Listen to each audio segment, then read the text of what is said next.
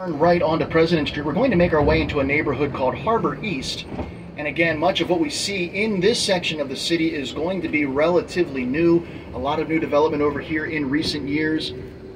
In the last 15 to 20 years, we've seen a number of new high-rises going up over here, apartment buildings, hotels. There is some history over here on this side of the harbor, though, as well. Coming up ahead of us, just to the right of that Eastern Avenue sign, directly ahead, is the most glamorous building in Baltimore, one of the most beautiful buildings in the city. That's the sewage pumping station, folks. And I joke about it, but it really is a beautiful building. They laid the cornerstone in 1910 when Baltimore was reinventing itself, moving all of the utilities underground. This was a state-of-the-art facility, and guess what? More than 100 years later, it still works. That pump still processes a lot of the wastewater here in Baltimore City. And I'm always amazed that so much care and creativity went into the design of something as seemingly mundane as the sewage pumping station. So Edgar would not have seen this when he was here in Baltimore. During his time in Baltimore, there wasn't underground sewage. There were open sewers out in the street. A lot of that sewage was impacting the seafood trade. The fishermen came to Annapolis in the latter part of the 19th century and said, you've got to do something about this. And that's when funds were finally allocated to build this pump station here in the early 20th century and relocate all of those utilities underground. Straight, actually. We want to go around the circle. Yes, we got to get over to one lane to the right. Now here on the right-hand side is another building that was almost here at the same time as Edgar. This building actually was constructed the same year that Poe died. Here on the right-hand side, it's all that remains of what used to be a much larger train station called the President Street train station. Now this train station is significant because shortly after the beginning of the American Civil War, the first shots of the Civil War officially fired at Fort Sumter in South Carolina in April of 1861.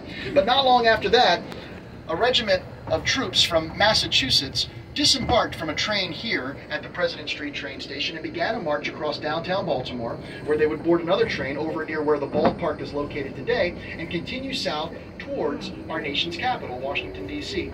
But along the way, they were met by an angry mob of Confederate sympathizers, and a riot broke out. When the dust settled, a dozen Baltimoreans and 4 Union soldiers had been killed. It was the very first bloodshed of the Civil War.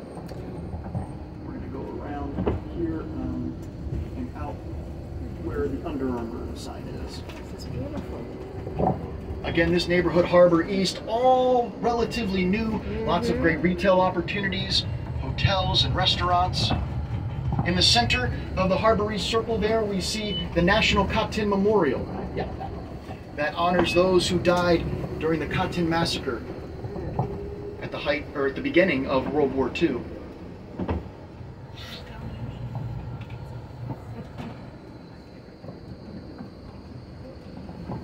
And you know, every time you see something lit up in purple in Baltimore, like the Under Armour logo right here, purple, of course, the color of our Baltimore Ravens football team. But every time you see something lit up like that in purple, you can thank Edgar Allen Poe. Because our football team would not be called the Baltimore Ravens were it not for Edgar Allen Poe's connection to our city. Right down to the traffic light. You know.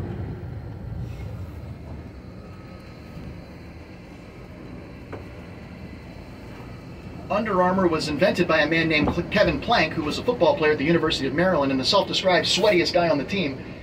He was sick and tired of going into the locker room after games and practices only to find his cotton t-shirt soaked in sweat.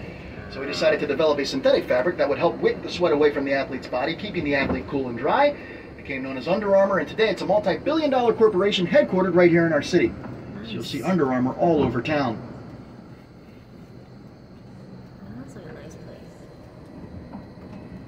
This is Ouzo Bay over here on our left-hand side. Ouzo Beach to the right. During the summer months, you'll see lots of folks out here at the water's edge enjoying the beautiful weather. This bridge here that we're about to turn onto is also brand new, connecting the east side of Baltimore, Central Avenue, with the new development up here at Harbor East and Harbor Point. So we're seeing a lot of exciting things happening over here in this neck of the woods.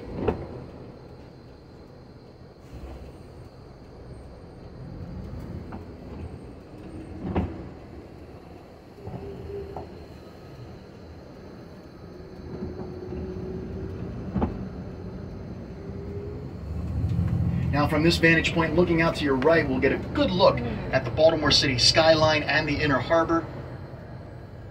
On a night like this, the lights shine even brighter, it seems.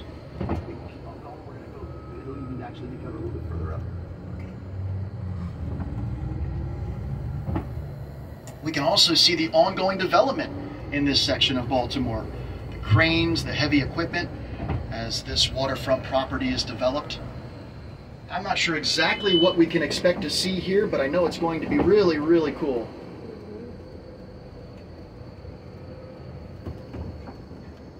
Just keep following this straight ahead and around to the left.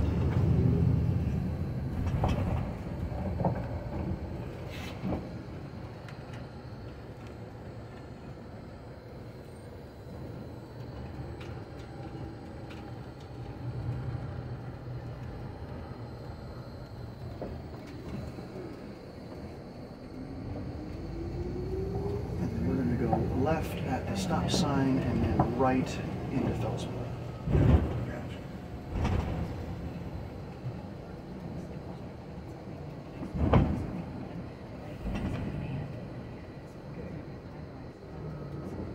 So left and this right. Yep, right where that car's coming up. Now we're going to move from one of Baltimore's newest neighborhoods to one of our oldest, Fells Point, which can trace its history back to the early 18th century. The streets here in this community were first laid out by a family of English Quakers in 1726. The Fell family came here and created this community, which for many years was its own municipality. Fells Point was its own independent city until 1797, when the city of Baltimore was officially incorporated. Once we go through this stop sign here, you'll notice the ride gets a bit bumpy. That's because instead of asphalt in Fells Point, the streets are paved with Belgian block. Many of these Belgian blocks at one time were ballast in the ships that would come into the harbor here in this section of town. Looking to our right across the harbor, we see the worldwide headquarters of Under Armour.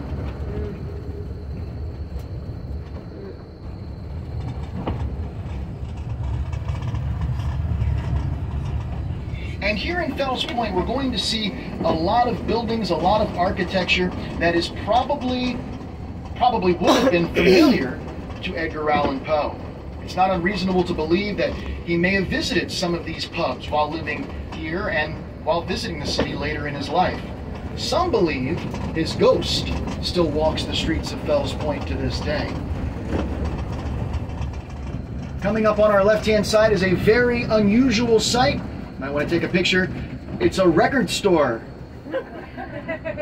We don't see many of those anymore, do we? The Soundgarden, one of the coolest stores in Baltimore, not just records, but DVDs and t-shirts, all kinds of neat stuff. Now just a few doors down from the Soundgarden is a pub called the Horseshoe Came In On Saloon, right here with the wooden door. Now if you look carefully at their sandwich board out here and at the sign on the door, you will see a sign that says Poe's Last Stop. Can you see that? We're just going to keep on going. We're going to be making a left on Ann Street.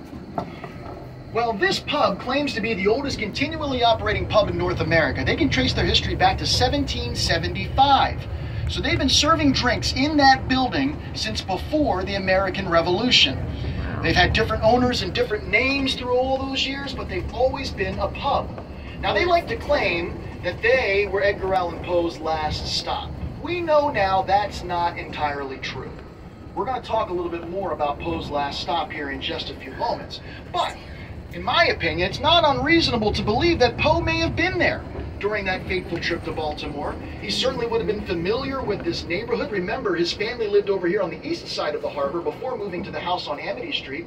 So he would have been very familiar with these neighborhoods, with these streets, and certainly with these pubs. So while it wasn't his last stop, it's not unreasonable to believe that he certainly enjoyed at least a drink or two in what today is known as the Horseshoe Came In On.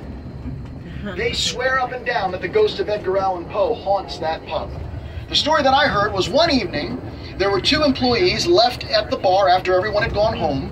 One employee was a newer employee. He was up front, sweeping the floor and putting all the bar stools up on top of the bar, while the more seasoned employee was in the back room, settling up all of the books. Take a left up here to the stop sign.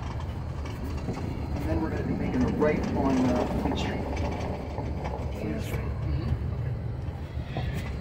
Well, when this newer employee got to the end of the bar and put the final bar stool up on top, he turned his back, and no sooner had he done so that the bar stool came crashing down. He thought, that's unusual. I thought it was up there securely. I don't know why it fell, so he picked it up and he put it back on the bar, and once again, as soon as he turned his back, that bar stool fell to the ground. So he calls to the back to his friend, his colleague working in the back, and says, I can't understand why this bar stool won't stay put. And he says, oh, you know what? That's probably just Edgar messing with you because you're new. And he says, Edgar, what in the world are you talking about? And the other employee says, well, don't you know this bar is haunted by the ghost of Edgar Allen Poe? The new employee laughs and says, that's ridiculous. There are no such thing as ghosts. No sooner do those words escape his lips than all of the bar stools come crashing down.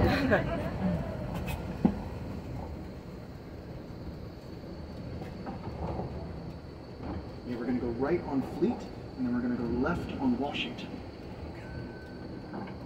Now here along Ann Street, yeah, this is Alexander, so not this one, but the next one up, we're going to make a right. Here along Ann Street is where we will find some of the oldest architecture in Baltimore.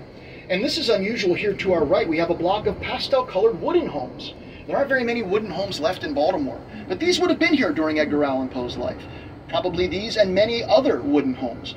Much of Baltimore's wooden architecture, though, was destroyed in the Great Baltimore Fire of 1904. Pop quiz, anybody know what year that fire happened? Very good, yes. The Great Baltimore Fire of 1904 began in February of that year over on the west side of the city, which in those days was the primary business district in Baltimore. Believe it or not, we're quite lucky that the fire began over there in the business district because the fire began on a Sunday. What do you think was happening in the business district on a Sunday in 1904? Not Absolutely much. Nothing. So even though that fire raged for many days and destroyed hundreds of acres of downtown Baltimore, believe it or not, there were no significant casualties. Great bookstore over here on the left that we're passing called Greedy Reads.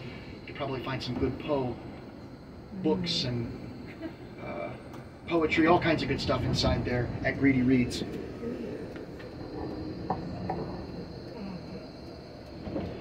There's another wooden house up here on the corner at Fleet and Ann Street. Again, this is one of the first neighborhoods to really be developed in Baltimore, stretching out from the water's edge. So many of the houses, many of the structures that we see over here on this side of the harbor date back to that era, the late 18th, early 19th century. Historic preservation is a big priority in this section of Baltimore, so we have a lot of the original buildings still standing.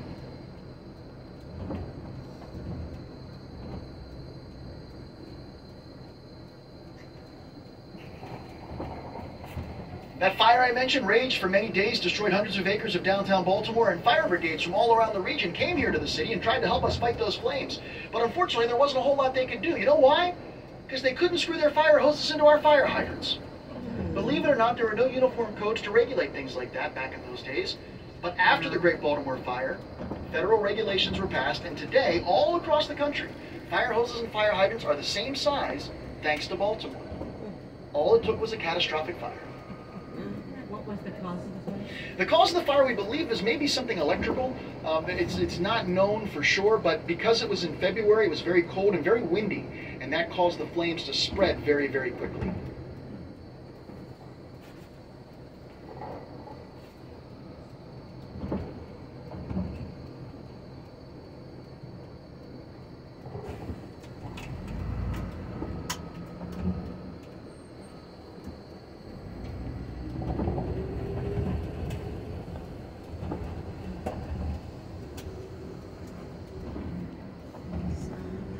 First opportunity to turn left should be Washington Street, so we'll take that left.